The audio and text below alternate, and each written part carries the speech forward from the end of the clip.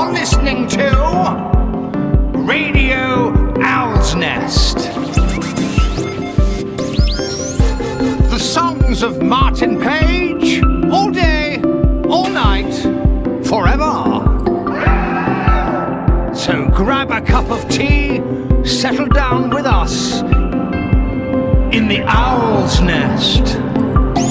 So, this is episode 4, and we're going to try something a little bit different today. I'm going to do my first show with a guest. It's going to be an interview today, and we just hope that that guest today turns up. Well, who could that be? Perfect timing. Who's that ringing the bell at Radio Owl's Nest today? Well, he happens to be a very good friend of mine, an amazing musician. He's worked with me for many years, seems to have survived, but we'll ask him about that. Maybe he hasn't. So, without further ado, I'd like to introduce you to a superb drummer, Trevor Thornton. Hello, Trevor. Well, hello, Martin. It's lovely to be here. Well, that's the kind of thing I've told you to say. Well, I'm reading from the script that you handed me when I walked in. Yes, you're very well rehearsed. Now, Trevor is the most amazing drummer in the world. He's worked with me from day one, right from the beginning. That's right at the beginning. Okay, so now, getting into all seriousness, I'm going to tell about the history of Trevor very quickly. He was in Q-Phil. He was also in the incredible band Asia for 2 years. He worked with Kim Wilde. Well, she had that huge career in England. And he was in a band called One Nation with Kipper. Kipper, that's right, yeah. He was the Sting guy, right? Yeah, he went on to produce and play with Sting, yeah. And you were in that heavy English rock band, very successful, Saxon.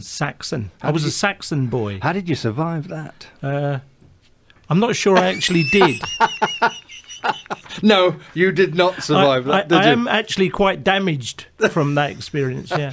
So Trevor's going to stay with me through this hour show. We'll be stopping and playing a few tracks in between, and Trevor's actually played on about 45 of my songs, and you'll be hearing some bits of that. It's really great. All at the same time? All at the same time, in stereo. It sounds better if you do that. But I want to ask Trevor some questions here, and I've got my first question is, when did you first start playing drums? When I was about 7, a wee young nipper at 7. And what made you want to play drums at 7 years old? I mean, I was thinking about playing football and kicking a ball around. I copied everything my elder brother did, and he started taking drum lessons at school, and then he basically didn't keep it up. He stopped, but I followed him into practicing drums.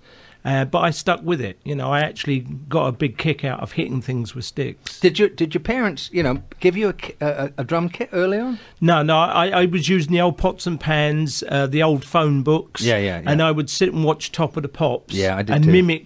mimic the drummers on TV. It was quite a shock, actually, when I got my first drum kit and I realised there was a thing called a bass drum pedal. I didn't know how to use that to start with. But I didn't get to my first drum kit until I was about 13. And did you always want to be a drummer? Only when I started. I'll tell you what really got me going is my brother took me to see Deep Purple. It was at the old Sundown, which was the Brixton Astoria. I think it's now called the Academy. Yeah. But Deep Purple played there, and he'd just bought the Machine Head album by Deep Purple. And that's one of your favourites still, isn't it? Oh, yeah. Well, Ian Pace is the reason I play the drums. Wow. And so I was, really young. I might have been only 9 or 10 years old. We went to see Deep Purple. And he did his drum solo. I managed to get my way down to the front there, and wow. the vibe and the feel of his drums, and his drum solo made me cry emotionally because it just sounded incredible. And you were down the front, right? Right. I worked my way all the way down the front. He took the solo, and it was just incredible. I could feel the power from his kick drum on my face. Yeah. And I knew at that moment, it's like, that is what I am going to do. Wow. I'm going to spend the rest of my life doing that because that is amazing. That's a brilliant story because you felt it more than anything else. Oh yeah. I was really quite moved. Yeah. Well, I think that's a great lead-in to play a new song that Trevor's been working with me on. It's a brand new song called Sink Into Me.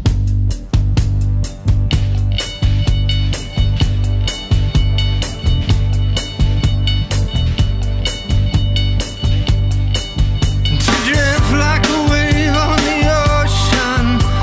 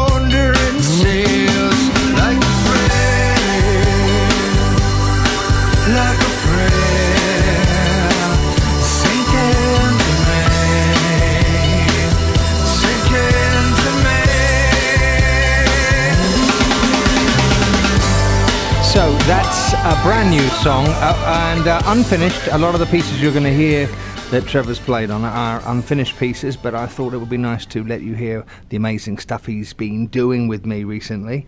And Trev, all your influences, I mean, so many people influenced you, right?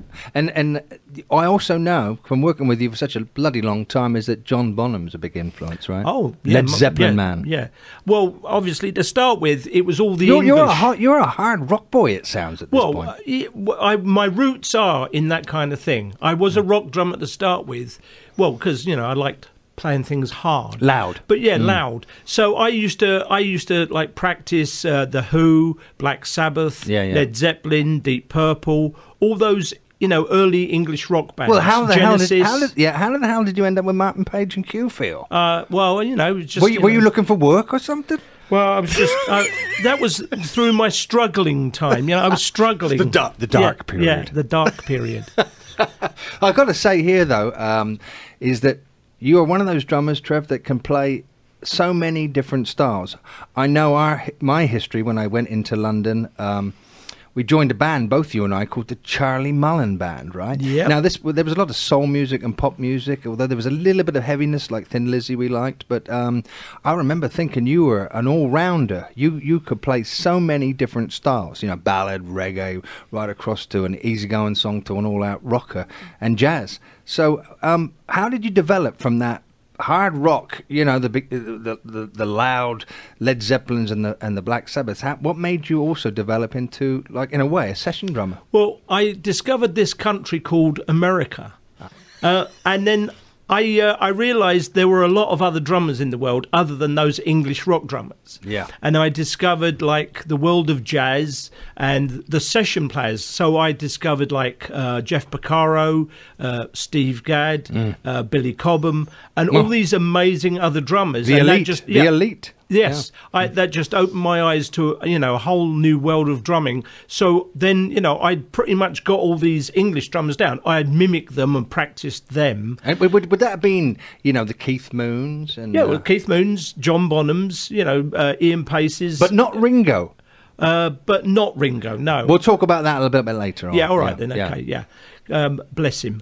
Anyway, so then I discovered all these great American drummers. So I started to learn and try and mimic those guys and practice to what they played. Mm-hmm. And so, obviously that developed my chops quite a bit because they was playing a lot of very sophisticated kind of stuff. Absolutely. And I got to say here, I learned from records, buying vinyl records and 45s and putting the old needle onto the disc and playing along with it. So did you learn from records when you were practicing, listening to Steve Gadd, listening to Jeff Porcaro, Toto? How did you learn? That's really all you could do, either cassettes or records. And the funny thing is, unlike today when you can get a program or an app and slow things down, you had to get a record, and what you do is fiddle it so you could, like, put your thumb on the turntable. I can't believe we did that. Right, and you'd slow it down to figure out a groove or something, or you just had to listen to it. It was very hard, but you got the idea what they were doing. What a way to train. Yeah, absolutely, yeah. So you were buying records? You were a collector like me, right? Absolutely. I had quite a vast record collection, yeah. Well, what a good time to play another brand new song. I'm actually working on this now, so it's just a phonetic guide vocal. But Trevor's been doing an amazing drum arrangement on it, and it's a song called May I Walk in Beauty. It hurts my love to be there in the brightening of the day, when all the lights have fallen down, I have lost my way, and crowded I must stand there, and I don't know where to turn, for all the lights that beckon me. Well, how I'll never learn my Lord and bread and wine. May I walk in beauty, like a peaceful warrior, make my heart be strong and true. May I walk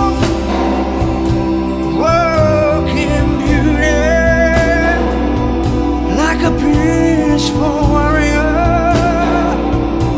who make my heart be strong and true. May I walk in beauty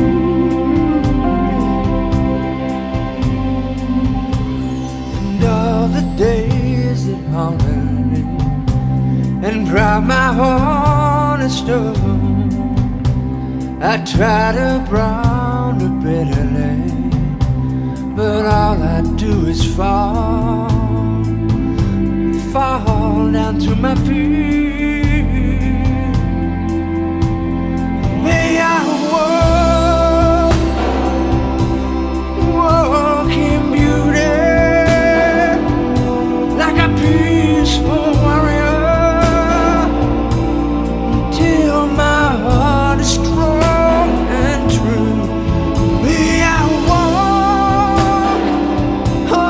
walk in beauty like a peaceful warrior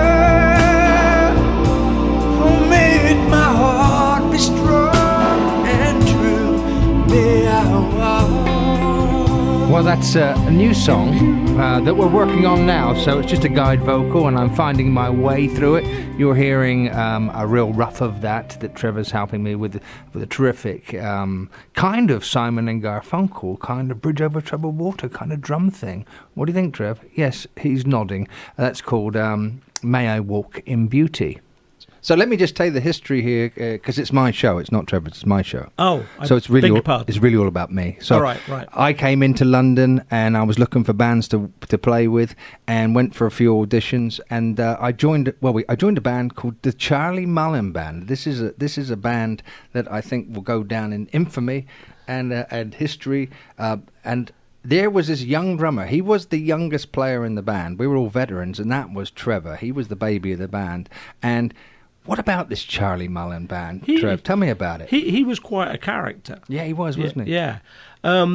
So Charlie was this, guy. He was like half musician, half businessman. Yes. A bit of an entrepreneur. Really fancied himself. Maybe a con man. Maybe. There was a bit of con man in there. Yeah. Yeah, like when you say what is he doing now? I think it's 10 to 15 in Leavenworth. Yeah. But I keep on going on the internet to find him. Yeah, but I end up going towards police reports to go. Well, maybe that's the place I'll find him. I know, because there is a story, isn't there? We toured with him for a while in London, did these really big gigs, and with we played all the top shows in London. It was amazing. Was it Hope and Anchor, the Venue, all these, the Nashville, all the these Dingwalls? Yeah. The Music Machine. We played the Marquee. That's right. Yeah. And I remember thinking, and he had this money somehow. It was like he got backing from some guys. A consortium was paying, and we were all being paid quite good wages. And then he rented a house in North London, a huge house, where I had a room up at the top of the right. Yeah, and you lived in that house with him. Yeah. And they'd have all sorts of comings and goings of record people and like producers. Well, we actually thought this is very professional. Oh this is going to happen. Yeah. I think the money had something to do with that. Yeah, it did. And I remember that we did about 6 really, really big gigs. Then it started to collapse, although you and I, Trevor, stayed very close to each other. And I met Brian Fairweather. Right. So this is really where Q-Feel came from. Well, because he was auditioning guitarists. That's right. I mean, the funny thing is, he was actually auditioning drummers too. That's right. Even though I was the drummer. Yeah, it was ridiculous, wasn't it? And I think we used your drum kit for auditions, didn't we? So when there wasn't a drummer to audition, just a guitarist, I would play the drums and Martin would be on bass, and we had Dave Fisher on keyboards. That's right, Liverpudlian keyboard. Yeah, right, great. And I would play the drums, and then when a drummer came along to audition, Bizarre. I would step to one side, and it was like, But the funny thing is, I ended up staying in the gig, I guess. Well, what it was, Trevor, and I'll say this now, we had about 20, we advertised in this thing which you do in the papers in England when you're a musician, the Melody Maker. Yep. And Charlie Mullen had made me the sort of band leader, so I put this ad out, and we had about 40 guitarists arrive from all over the world, and yes, Brian Fairweather came down from Scotland and became my partner in Q4, and Trevor was our drummer then, but we said, for some reason, let's do auditions with everybody else. We had 40 drummers come through, nobody was as good as Trevor, and so we had to say, Trevor, get back on your kit. you are the drummer of the Charlie Mullen Band. Right, yeah. Stay on the drums. It's your kit. Yeah. You should be sat there. Now, right. We have to remember, Trevor was very young in that band to us, and it was, I suppose, we all think like, okay, we're going to find somebody else of our age group, but Trevor just outshone everybody. But that was the beginning, really, of the Q-Phil, because I met with you. Charlie, we'll go back to that again. The strange thing about Charlie is we believe that when that band broke up, Charlie went to prison. I think there's rumours that he conned some politicians out of He conned the wrong people, yeah. So I remember coming to LA. This is an interesting story because after you've worked with Charlie, you sort of go on a run a little bit and you don't really want to be found by him for some peculiar reason. He hunted each musician down and we joined his band, and then we thought, this is pretty intense. So I came to LA with Brian. We were working with Earth, Wind and Fire, and Charlie called through to our management company, and we thought, oh my God, he's found us. He's found us. And he was just calling to congratulate us. But then we heard that he went into Wormwood Scrubs, I believe. Now, Wormwood Scrubs is a well-known prison in Very England. Famous English prison. And he may still well be there. In London, yes. Right. So that was the beginning of us, but getting on to brighter things. I just want to point out a little bit of trivia here regarding the Charlie Mullen Band. Do you remember when we did those shows, we had a sax player? Do you remember? I do, and his name was Mal Collins. Mal Collins. And he was a very famous sax player. He was playing with Kokomo at the time. Oh, and I loved Kokomo. Yeah. Now you've jogged my brain, yes. Yeah, and I remember he came down for the first rehearsal and he wasn't sure what... And after the rehearsal, he said, I brought the cheque in my back pocket. I weren't sure if I was going to have to tear it up or not. But that says it all. But I just thought, No, that's true, because we were playing the venue and suddenly we had this star sax player who'd never rehearsed with us before, but there he was put up there, and we all nodded at him, and as a bass player I was like, that's Mel, what's his second name? Mel Collins. Mel Collins, and he played with Roxy Music, and I loved Kokomo because it's one of those English funk bands, had great session players, and I think he played 6 gigs with us, and he just sort of smiled at me like, I'll be glad to get out of this. And I was nodding at him and he was playing little solos. Oh, yeah, little bits and pieces. And he was just smiling, and I thought he's probably smiling because the amount of money he's being paid, and we aren't. And I think it just added a little credibility to the band to have someone famous in the band. It did. I think he was quite happy to escape after 6 gigs. Yes, I think so. You brought my mind back to that. Here's a new track that I'm working on with Trevor, with the working title of Animus Anima, male, female. We were talking about Brand X and experimental music, and Trevor jumped on this sort of Japan backing track I've got, and just listen to how Trev funks this.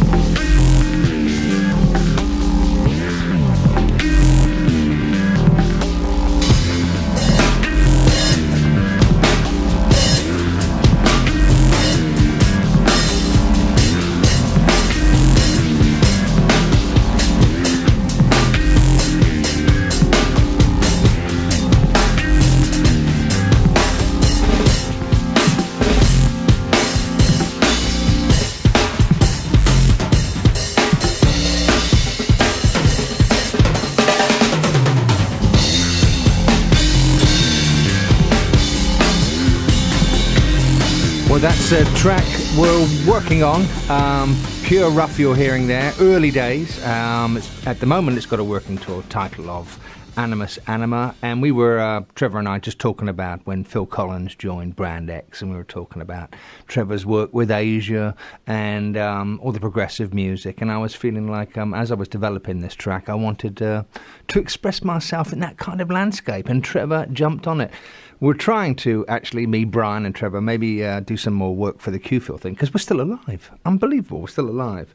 And it's taken us back to all those memories when we first got together back in the old days. But they were really formative years, because we were I was playing live with Trevor then, and I bring this up now, that in those days rhythm sections were really, really important. And I remember thinking, as a bass player, you know, it's not that now, is it, with Pro Tools, everybody working in their bedrooms, but a bass player had to be able to link well with the drummer. That was what was really important in records and in live bands. You used to look at the rhythm section and say, that's a great rhythm section, like the Average White Band. And I remember really playing with Trevor and really concentrating on just that unit, wasn't it? That just the bass player and the drummer had to really be tight, right? Well, working with you and Brian the way we did so closely set me up for everything I did after that, rehearsal-wise, because you were quite a hard taskmaster in that you would set up like, okay, we're going to work around the chorus now, and we're just going to cycle the chorus. Yeah. And we'd go over and over and over. I was a bastard. Yeah, well, yeah, but you were a nice-looking bastard. I was a nice bastard. Yeah, you were, as bastards go. Yeah, true. But, I mean, the thing is, every gig I ever did after that was almost easy, because no one worked sections like you did, but it meant when we played or when we recorded something, it was so tight, so together. I take that as a huge compliment, Trevor. But I remember, I think our fans remember here, "Dancing in Heaven," the first song that really brought me over to America and was my ticket to working here. Trevor played, excuse me, about to burp from the tea. Trevor played live drums on that "Dancing in Heaven." You wouldn't really think it when you listen to that track, because we were highly synchronized, and it was a very fast, high-tech record, and we made a 12-inch on the spot. So you're playing for 6 minutes, and Trevor just nailed that down. And I think I can remember going to Trevor's house, as we used to do in those days, and spend a whole day with him talking about every bloody beat on that song. You know? Right. And but then we came in the studio, Mike Shipley, we engineered it, and I remember in those days, we'd say, "No fills, Trevor. Do not stay on the beat. Just stay. Bushka, bushka." It's a dance record. Do not do any fills. Do not show off. But if you listen to the end of "Dancing in Heaven," only on the 12-inch, we do this. We do this horn thing, which I think I was following from Earth, Wind and Fire. But Trevor had to wait something like 5 minutes before he goes, "Ba-da, ba-da." And he's reading. And there's another 250 bars later. Yeah. You can still remember that, right? Yeah. But Trevor writes everything down, and this is a good point to bring this up. This is a drummer that writes everything down, scores it down, right, Trev? Oh, yeah. I just found it was very useful to be able to make a roadmap of the track and then put any figures or grooves into that. Yeah. And then, more often than not, once you record it for the first time, there's a couple of little changes. And rather than try and remember exactly what it is, there's a little change here, we want a little skip there or a little break there, you just like write it into the chart so you can go in and pretty much play it with the changes the next time. Well, it's to me, you know, all the drummers I've played with, and I will say here that I really feel very fortunate, because over my career, as a rhythm man, I've been able to have my songs played by drummers that I used to absolutely adore as a kid. So I've had John Robinson, you know, Rufus and Quincy Jones. He played on Maurice White's album. Jeff Porcaro played on a Paul Young album I did. Vinnie Cavalluta played on another track with Paul Young. Manu Katché played on Fallen Angel when I was working. So I had this luxury of just and Jimmy Copley played on House of Stone and Light, and he was Tears for Fears. And, Phil Collins? Thank you, Trev. You know, Phil Collins played on that album as well. So I sort of had this wonderful luxury of being, some of the players I grew up loving were playing on some of the songs I wrote. And I have to say now that they were all much better than Trevor. That's not really saying a lot, though, is it? I mean, I mean, I I grew thought up you'd listening. appreciate it, I've been honest. I grew up listening to those guys too. I mean, they were all big heroes of mine. No, I got to, why I bring that up is that Trevor's recently been working with me in the last 2 years. I mean, it's a dream, really. Trevor lives around the corner from me. Can you believe Q-Phil all lives in the same area and in America? I mean, it's ridiculous. We're all in here, Burbank, Encino, in California. But Trevor has been working on like about 40 to 50 songs of my new work and on one of my new albums. And I've got to say, and as we were working, I said, you're my drummer. I mean, Trevor is just an incredible songwriter's drummer as well, and I found that with the drummers we're talking about there.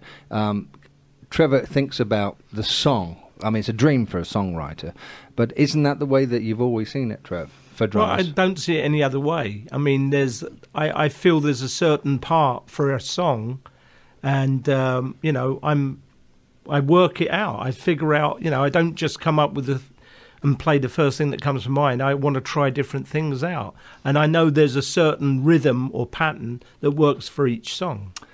Well, that's a perfect intro, Trev, into a new song that I'm building up at this point. And all the songs we're hearing are rough off the board because we haven't finished them and I'm working on them now. So lots of premieres going on here. A song called Blaze.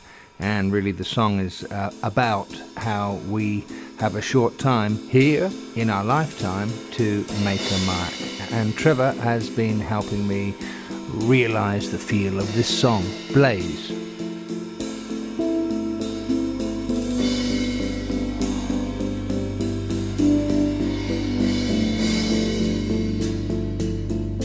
There I see the sun's white heat,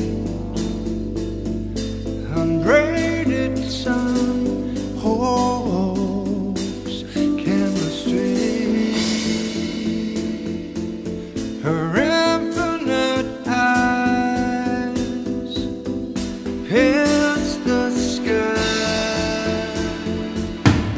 and burning beats silver streams on high.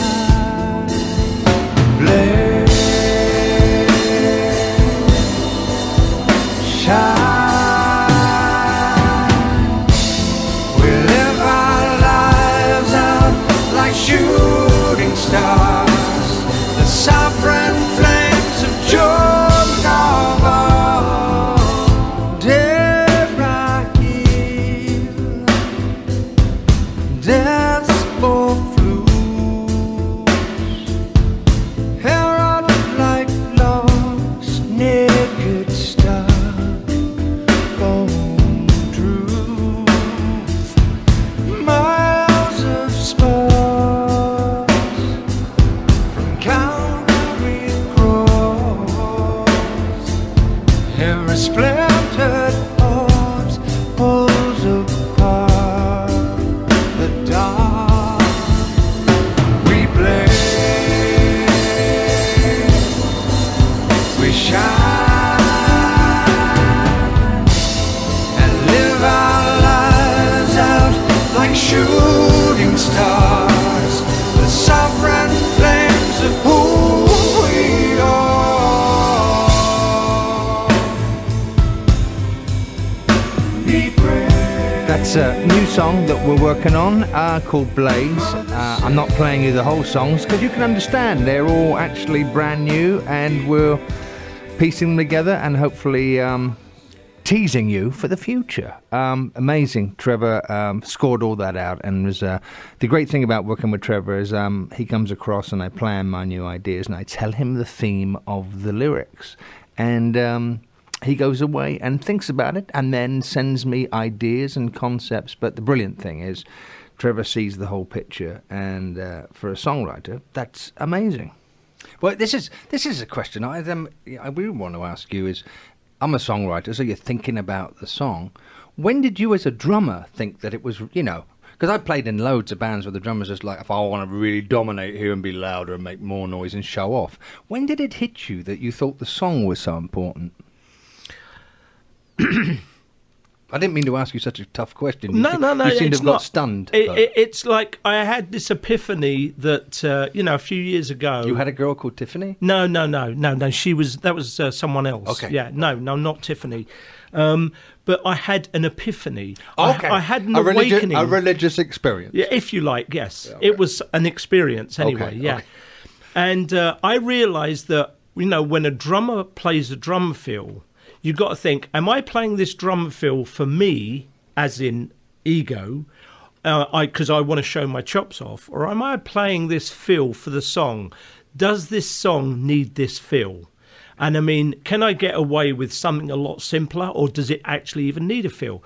I mean, you figure that a fill is something that takes section A into section B. You're going from a verse to a chorus, or chorus to a verse. Mm-hmm. Okay? And it doesn't need to be some big announcement. It's something that helps one section move into another. Yeah. And so making that, or finding that realization in playing, helped me play much more for the song.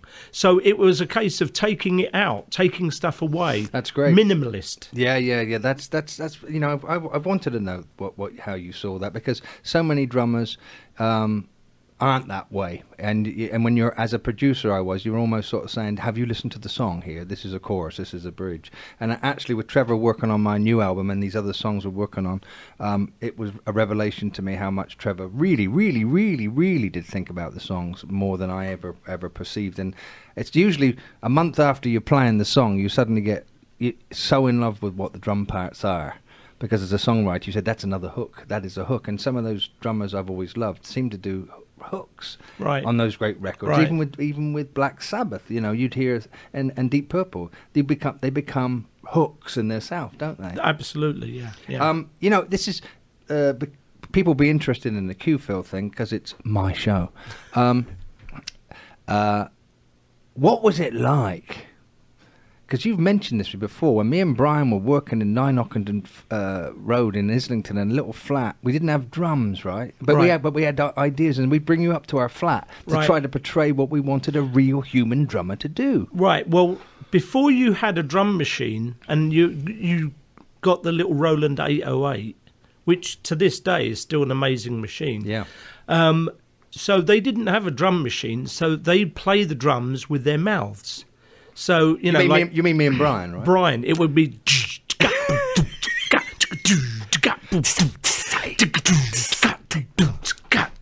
They record that. I like, and you're hitting it. I'm hitting my leg. Yeah. Try and hit it in time, though, if you can. Okay. All right. But they would play the drum parts, and I mean, it sounded really good. And then they play the bass and the guitars and sing over the top of it, and they were really cool, like 4-track demos. Well, I have a little surprise for everybody here, and probably for you, Trev. You probably haven't heard this for over 130 years, something like that. This is a 4-track demo that we wrote at the beginning of the Q-Phil days. 4-track demo called Shock the Body to Life. And this is the kind of thing that we gave to Trevor and said, study this. Poor bugger had to study this and then think, how can I put this onto a real live drum kit? So this is made in the Islington flat right back at the beginning of the 80s, a 4-track demo of Shock the Body to Life.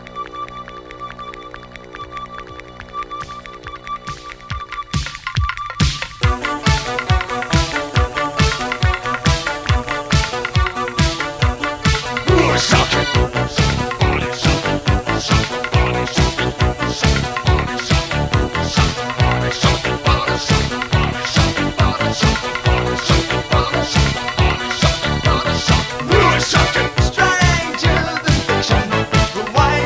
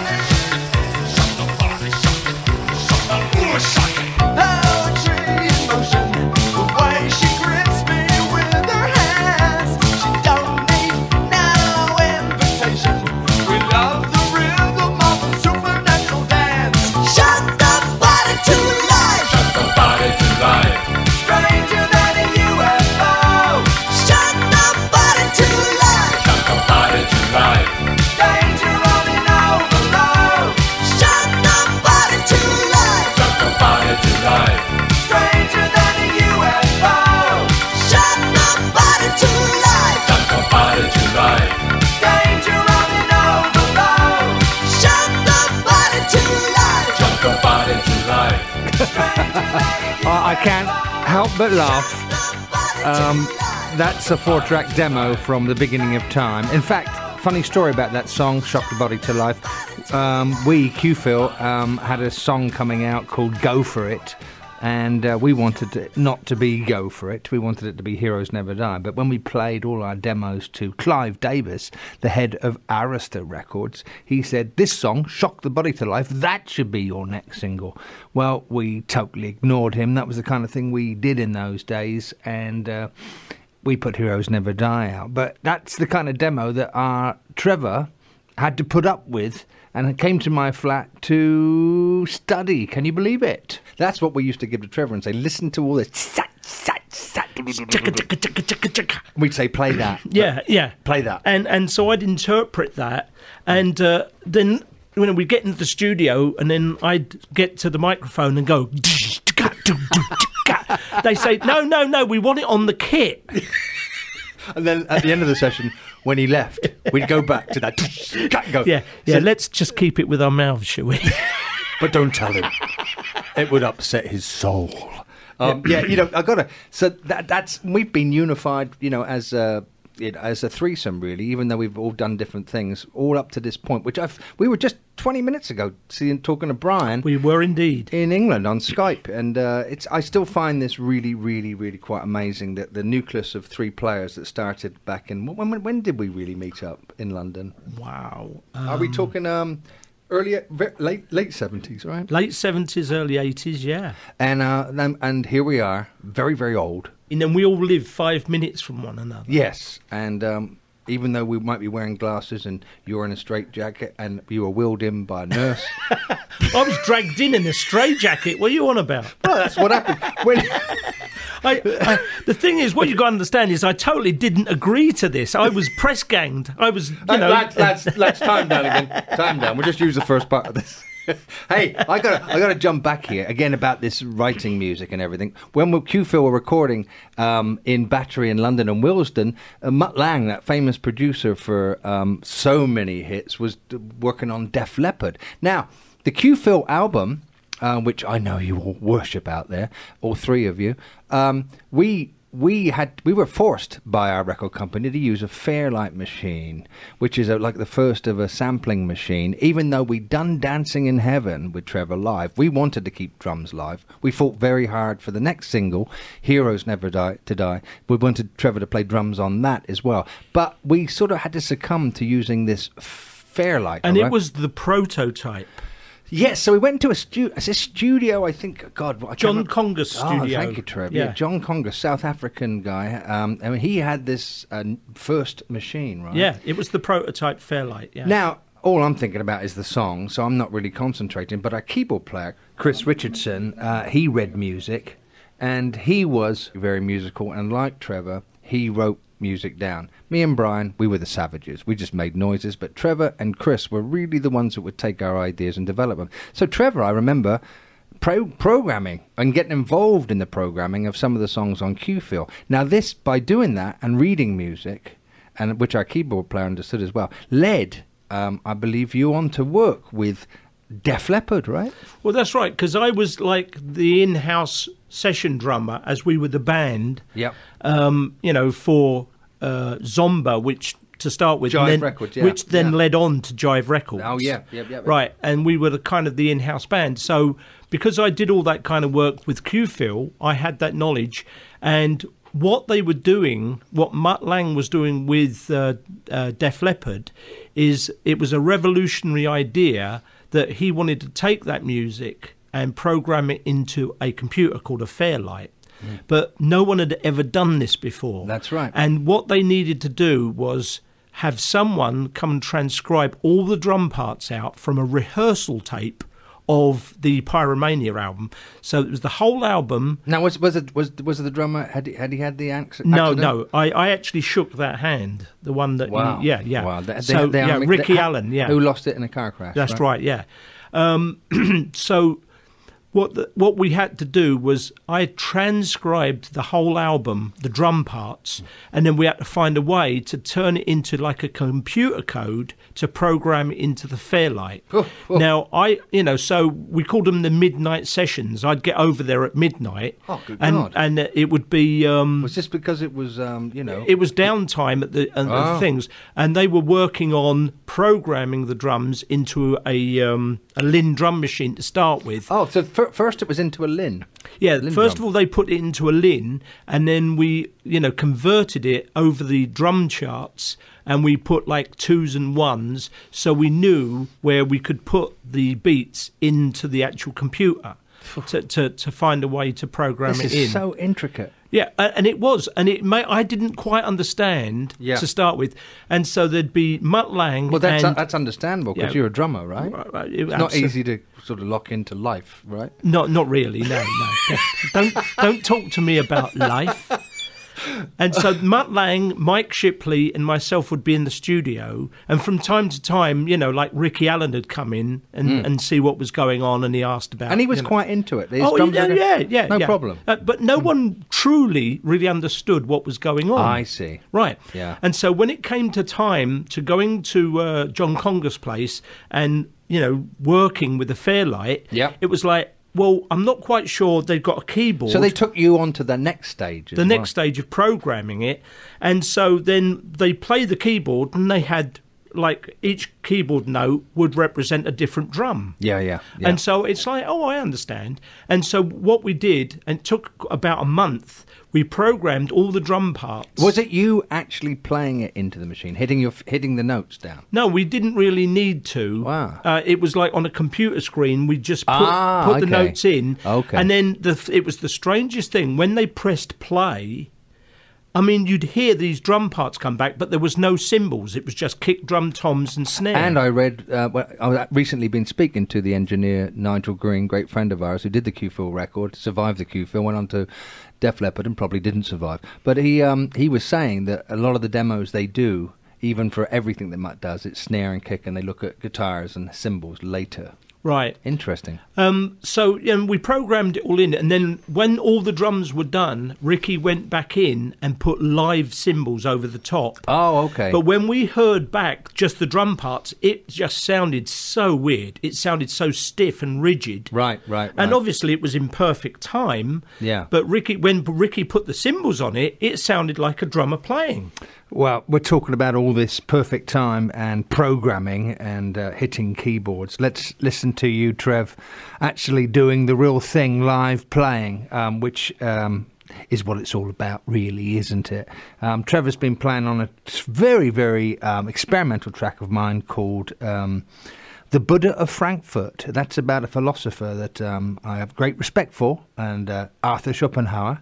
It's purely instrumental, but it really shows how Trevor just takes this thing and expands it. See if you can work out all the different time signatures. I told Trevor just to do his thing on a basic backing track, and I'm going to come back later and construct on top of it. But you're very clever if you can work out all the different timings that Trevor plays on this track. Okay, we'll go back to Def Leppard in a moment.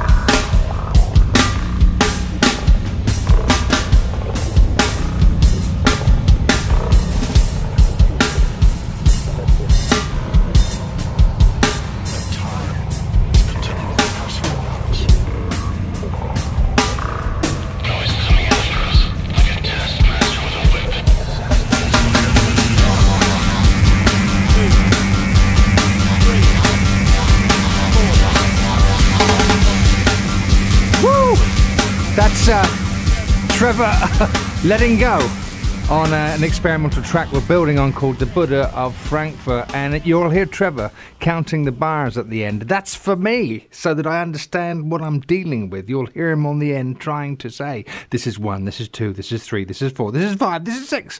Yes, he has to educate me on what bars are. But my God, did you hear the kick drum? That's for all you musos out there, all you up-and-coming drummers. My God, when Trevor lets loose, the world moves.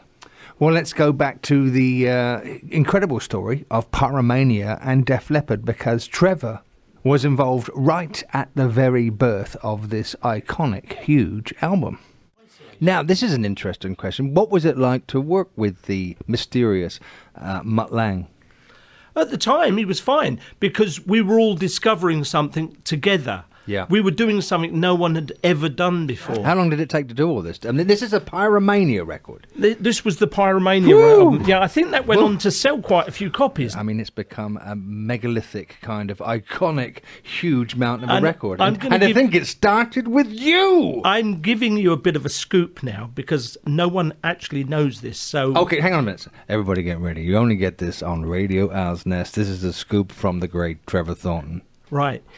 So I'm transcribing Ricky Allen's drum parts. Every time I got to a feel I didn't like, I put one of my own in. I like it.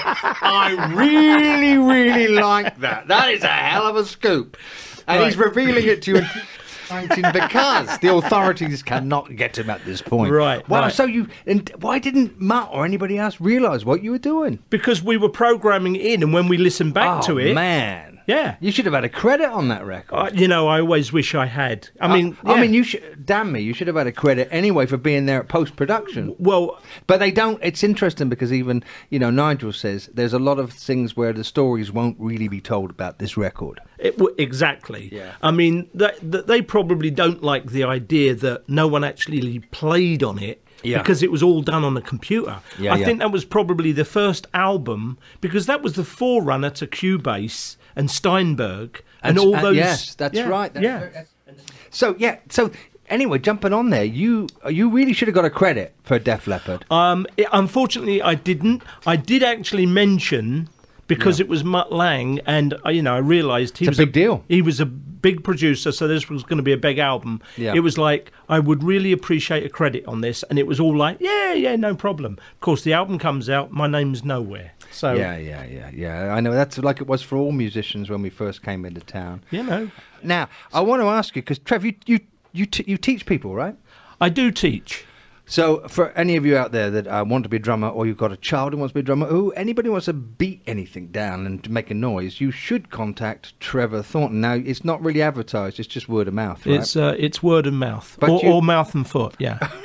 But you are doing lessons, and so it could, people that are interested should contact you. It's possible, yeah. Okay, good. I haven't upset you with that, right? I have a very small opening. I don't know how to follow that. I had heard rumours, but I really didn't know how to follow that. We'll leave that there. Yeah. What a way to finish. Yeah, I think we'll put some echo on that and just let's go out. I have a very small opening. How can you really follow that? Well, let's follow it with some more music. Trevor's just played some amazing drums on an arrangement of a song I'm working on that's called You Are My Home, and that's what we're going to listen to now.